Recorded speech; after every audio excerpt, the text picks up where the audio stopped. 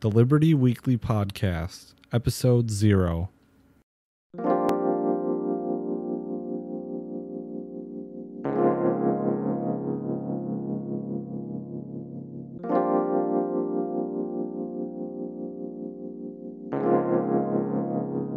The greatest danger to the state is independent intellectual criticism. There is no better way to stifle that criticism than to attack any isolated voice, any raisers of new doubts, as a profane violator of the wisdom of his ancestors.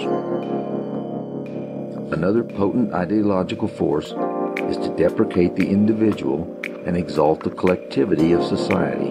For since any given rule implies majority acceptance, any ideological danger to that rule can only start from one or a few independently thinking individuals. The new idea, much less the new critical idea, must needs begin as a small minority opinion. Therefore, the state must nip the view in the bud by ridiculing any view that defies the opinions of the mass. Listen only to your brothers, or adjust to society, thus becomes ideological weapons for crushing individual dissent. By such measures, the masses will never learn of the non-existence of their emperor's clothes. Welcome, everyone, to the first edition of the Liberty Weekly Podcast. I'm your host, Pat MacFarlane, and joining me here, as always, from this point forth, is my co-host, Jeremy McCollum. Jeremy? Thank you, Pat. All right, Jeremy, so let's just dive in here right away. Can you tell me what is the Liberty Weekly Podcast, and what are we hoping to accomplish with it? Yeah, so the topics that we hope to be covering on this podcast include news, geopolitics, and the history behind it. We also want to be covering social issues, such as the far left and the alt-right. We also want to hopefully talk about a lot of theory related to libertarianism, and we hope to have some guests on. Yeah, so when it comes to guests, this show is underneath the Tom Woods blogging umbrella. There's a lot of listeners of the show that have started their own websites and podcasts. We'd definitely be interested in having some people from that group on the show.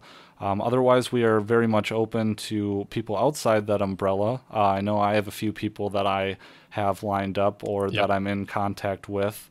Otherwise, we'd be definitely open to audience suggestions. Anything you want us to talk about or hear about, don't be afraid to give us a shout out through a comment or through our email addresses that we'll include here on the show notes page. Now, I want to talk a little bit about Liberty Weekly, the website, libertyweekly.net. Liberty Weekly is a website that I created about a year ago.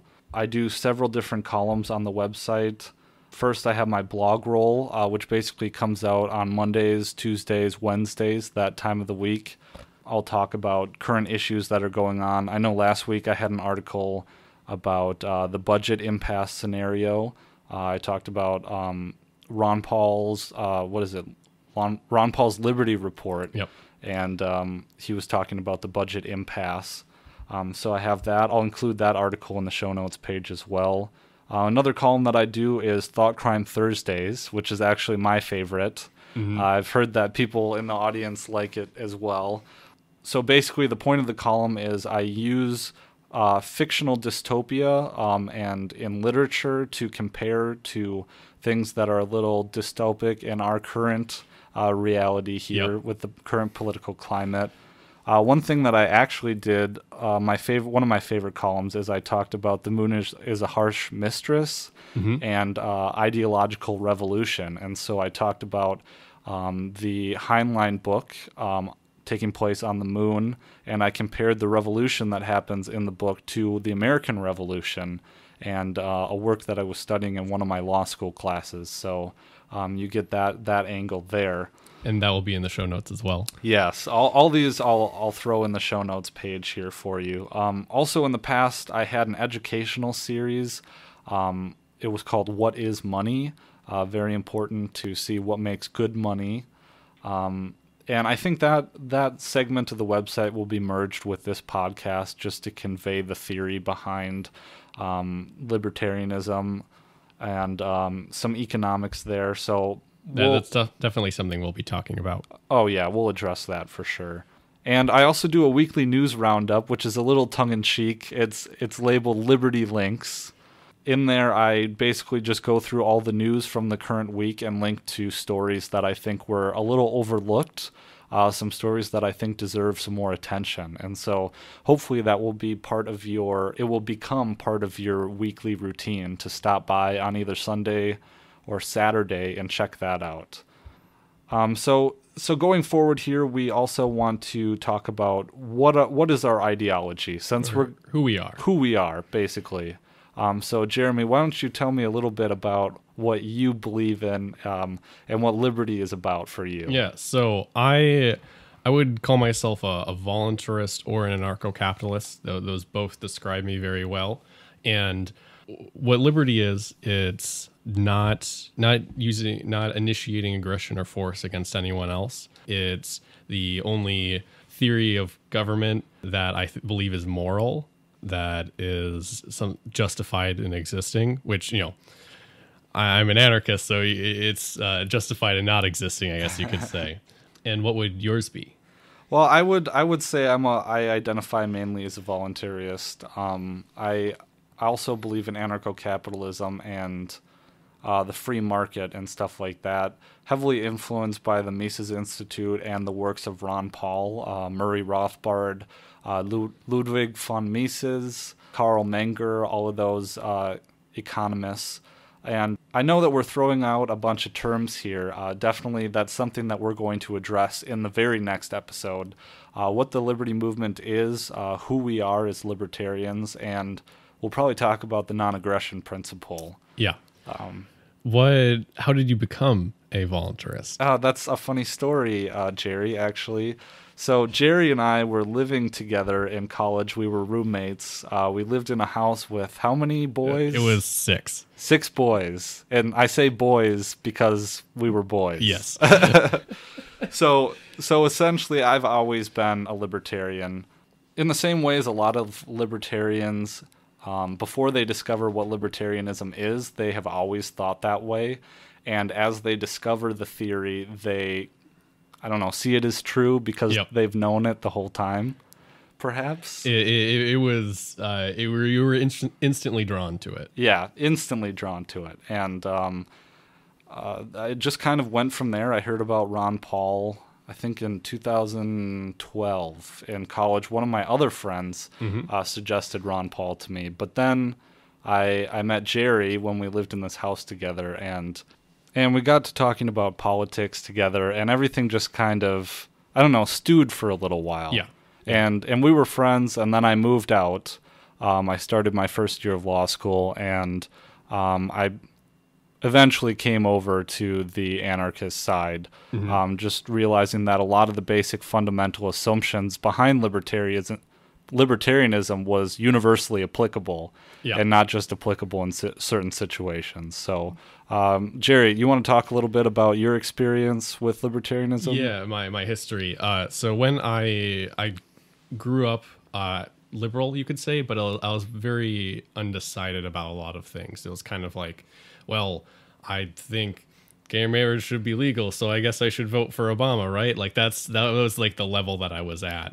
Yeah, I was at that level too. Yeah, in 2008. Yeah, no, that was like 2012, like late 2012. I was like that, and then after the election, like after the Ron Paul craze started to die out, that was when that's when I found Adam versus the Man and Stefan Molyneux, and I completely jumped over libertarianism and minarchism, and I became an anarcho-capitalist, over the course of probably 3 or 5 months before I was really convinced.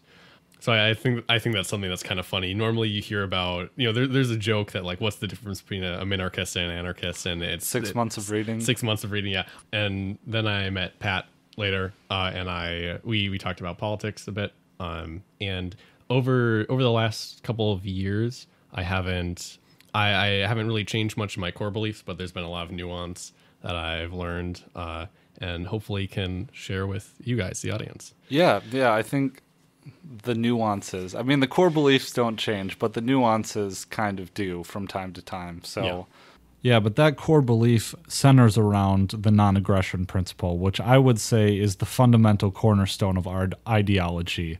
And Jerry, what is that non-aggression principle? So the non-aggression principle says that the aggression, the initiating force or acts of violence is illegitimate and immoral and should not be done. It's not a pacifist principle, self-defense, and like a force or aggression that is in response to force or aggression is allowed, but to initiate it is immoral. Yes, and just essentially the argument, we would take that a step further and say, okay, already in our individual lives, we abide by the non-aggression principle. People, usually you get thrown in jail if you decide to use force instead of your words and persuasion to affect change and interact with people throughout the community. And we would simply just say that that doesn't end at the individual level, and it doesn't go away once people get into groups. Yeah. All collectives and groups, the non-aggression principle applies to as well. So whether or not you're a bureaucrat or a soldier or a policeman, you still should not be initiating force against others. Yes, and we advocate a stateless society because by definition, the government does not abide by these principles. Yeah, but taxation is inherently done without the consent of those being taxed. Yeah, so we would believe in the non-aggression principle, and extenuating from that, we come to the conclusion that taxation is theft, and there's no justification for it.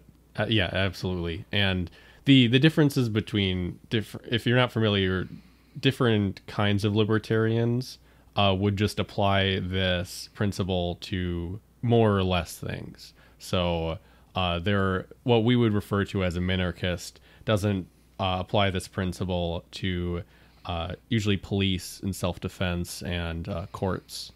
While we think that that's hypocritical, they don't.